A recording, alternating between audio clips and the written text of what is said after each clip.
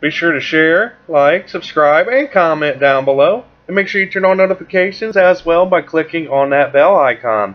New Jersey governor on funding illegals for college says that this is America and we need to include everybody. Now, New Jersey Governor Phil Murphy defended his decision to pay for college for illegal aliens. Murphy has been in office for less than 4 months and he's already given illegals financial perks. The new Democratic Party always puts illegal aliens before U.S. citizens. The law could go into effect this fall. Now, after some pushback, Governor Murphy released a statement saying this is America and we need to include everybody. You know, all is not coming up roses in the Garden State. Right now, the governor is ticking off a lot of wealthy folks because he is angling in on a surtax for them. He says it will help the state, but they didn't expect that it would help illegal immigrants get access to student financial aid. Christina Bartz-Nevelis on the backlash behind this. What's going on here? Well, that's right. Right now you have illegal immigrants within New Jersey that can apply for financial aid. They must have gone to a school in New Jersey. That is the catch. But now they're going to be eligible. This is an extension of what Chris Christie put in place in 2013. He had said that all of these undocumented immigrants can actually get in-state tuition, so they don't have to pay out-of-state tuition.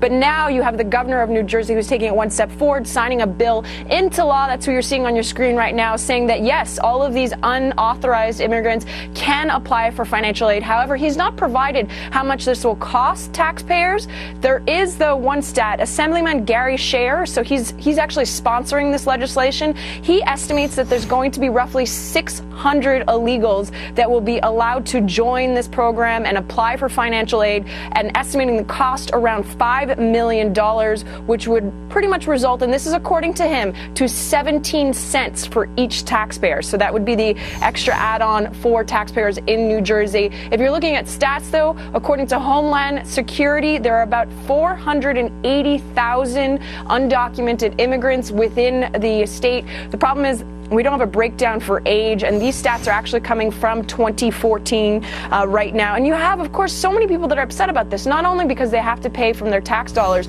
but also it's putting, this is according to many complaints I've read online and heard through the radio station in New Jersey, that you have people saying that's putting them one step higher. We too can't afford to send our children to school, and now you're allowing unauthorized immigrants to also apply for financial aid. However, the governor has retaliated and said that this is America and we need to include everybody. We need to allow these children who have gone through the school system, just like other Americans, the chance to further their education. And this quote is, he said, is, I'd invite any of those folks who have that attitude, beginning with our president, to come on into this room and allow me or any of us to say, this is the United States of America. So again, these unauthorized students can apply for state, but they can't apply for federal financial aid.